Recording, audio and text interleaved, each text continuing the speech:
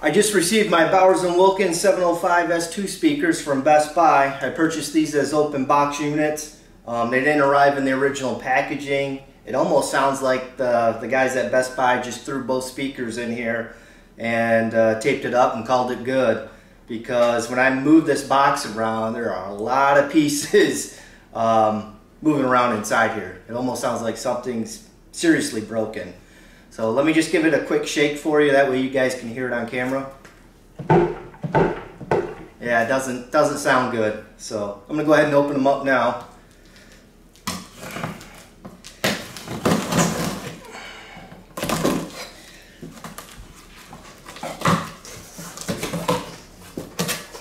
Oh,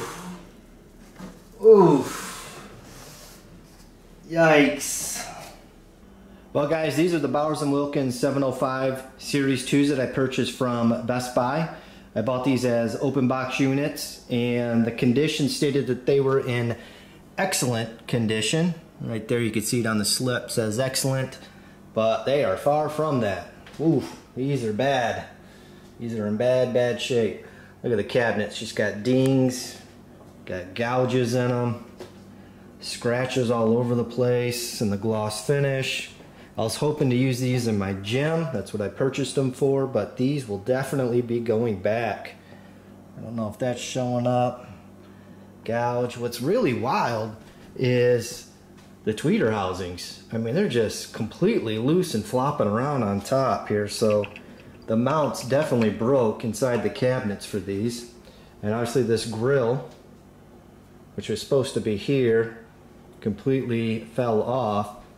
This is my first time buying open box speakers from Best Buy, so maybe you guys know more about it than I do, but I was under the assumption that when you buy open box items that are classified in excellent condition, that you get the original box, paperwork, accessories, and grills.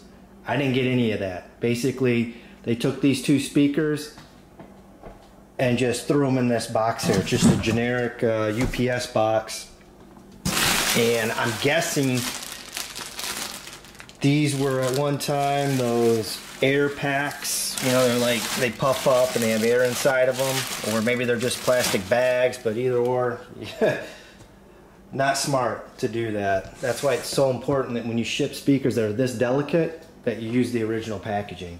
So I'm not going to be able to do a review on these speakers, but I think I'll still do a teardown on them, because that'll give us an idea of how these things are constructed. Even though the condition is in pretty poor shape, we can still get an idea of the cabinet construction, the TS parameters of the drivers.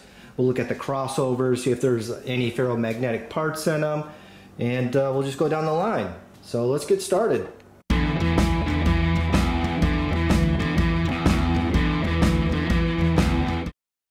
Before I start the teardown of this speaker, let me tell you a little story. When I was going to college in the early 2000s, I know this is dating me a bit, I was very fortunate enough to have parents who paid for my 4-year degree, but I had to pay for my room and board. In order to pay for this, I worked 2 jobs.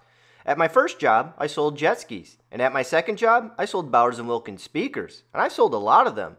In the early to mid 2000s, the 600 line and CDM line was very popular. During my time selling Bowers Wilkins, I got to know the brand very well and thought their build quality was one of the best in the industry at the time. Now that the B&W Group has been bought and sold a few times, I'm curious to see if their products still represent the same quality that I'm used to seeing from them. Enclosed are a few pictures of my dorm room from back in the day. I'm hoping these pictures will illustrate just how crazy I was about speakers, and that nothing has really changed. My first pair of hi-fi speakers were a set of Bowers Wilkins 602S3s, and then I moved into a pair of CDM 1NTs. And then my credit card company thought it was a wise idea to give a broke audiophile like myself a significant credit line increase. So I went out and bought Nautilus 803s. Yeah, that wasn't very smart on my part. But hey, I was young, dumb, and most of all, broke. Unfortunately, I couldn't afford to keep my beautiful Nautilus 803s for very long because of that killjoy thing called bills. But it sure was badass having them in my dorm room.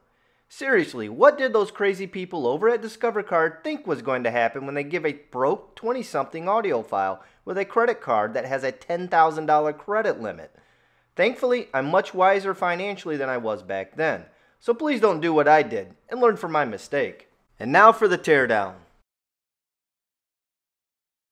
To remove the bass driver, I first need to remove the beauty ring around the woofer. This beauty ring just snaps into place and can be removed with your fingers.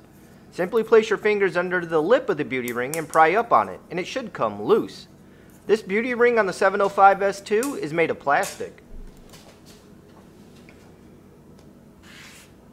Holy cow, maybe nothing has changed over at B&W. There are 8, yes 8, 4mm Allen screws that hold in a single 6.5-inch driver. I can't think of another speaker off the top of my head that uses this many screws to fasten a 6.5-inch driver to the front baffle.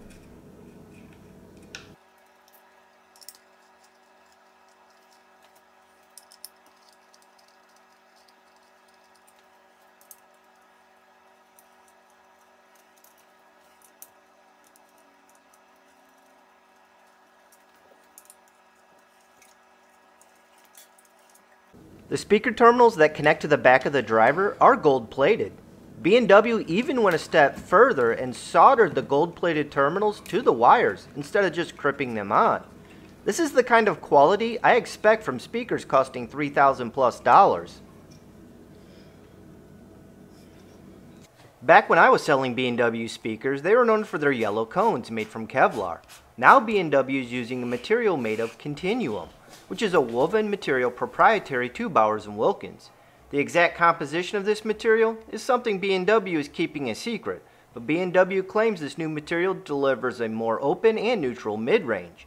It's a shame my speakers are too badly damaged to test this theory.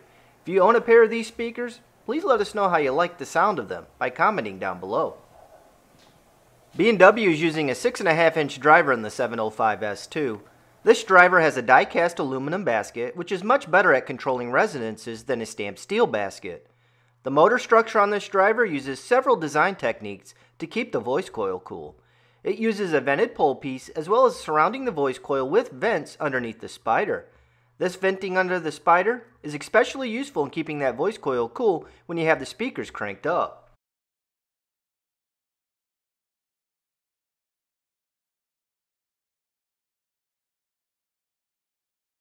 Now let's get this driver on my scale to see how much it weighs. Not bad, this driver weighs 3 pounds and 13.5 ounces. Next I measured the impedance of the mid-bass driver and tweeter. The mid-bass driver had an impedance of 3.9 ohms and the tweeter had an impedance of 2.9 ohms.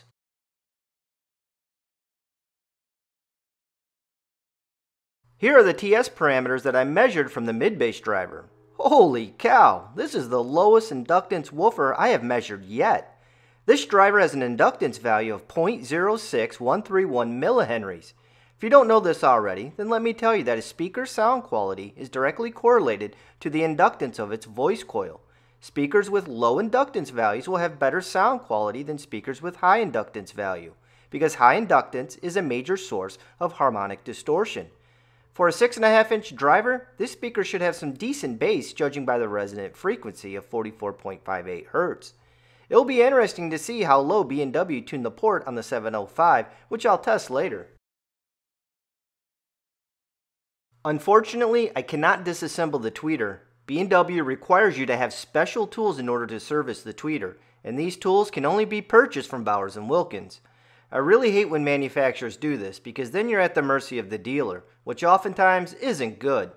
I really hope someone from B&W watches this video so when they design the next generation of speakers, they will allow us to repair them ourselves. After all, we paid good money for these types of speakers and we should be able to repair them. The 705S2 uses a tube-loaded tweeter design, which has been around since the Nautilus series from the late 90s. What is cool about this tweeter housing is that it's made from a solid block of aluminum. This thing is very well built and is super quiet. The tweeter dome in the 705 is made from carbon. This tweeter dome combines the use of aluminum with a thin layer of carbon over top of the dome to increase its stiffness. Bowers Wilkins claims that by using carbon on the dome, that it raises the dome's breakup frequency to 47,000 Hz. For comparison, the 800 series speakers which use a diamond dome tweeter have a breakup frequency of 70,000 Hz. A lot of these specs are specifically made just for the marketing department because humans cannot hear beyond 20,000 Hz anyways. The tweeter in the 705 is really good. Check out that low resonant frequency that I measured. This means the woofer can focus on things that it's good at, like bass and mid-bass frequencies, instead of trying to extend itself into the upper ranges.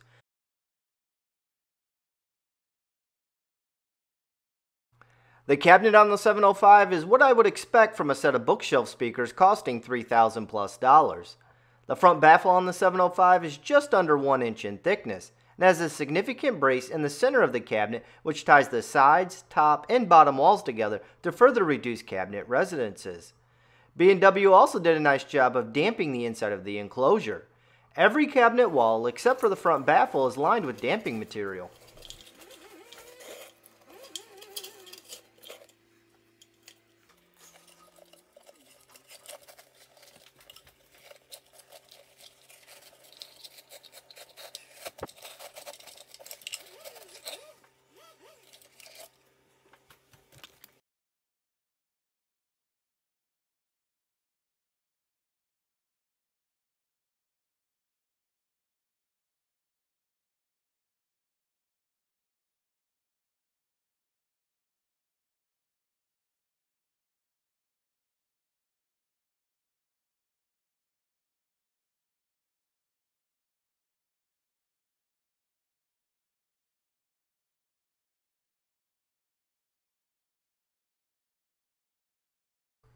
This is a very nicely constructed cabinet that is very solid to the feel.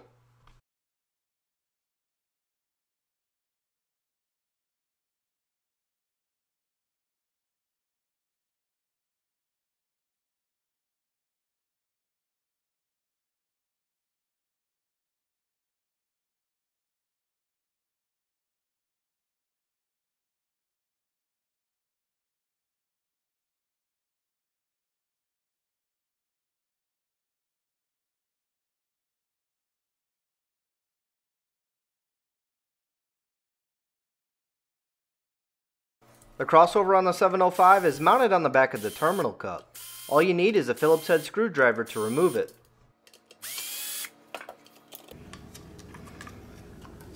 Ooh, look at the size of that Aircore inductor. Look at that poly cap.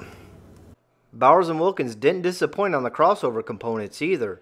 The 705 has some very nice components, including a Mundorf silver gold Evo cap on the tweeter circuit, and the woofer circuit contains a very nice Aircore inductor. B&W is utilizing a first order crossover design in the 705.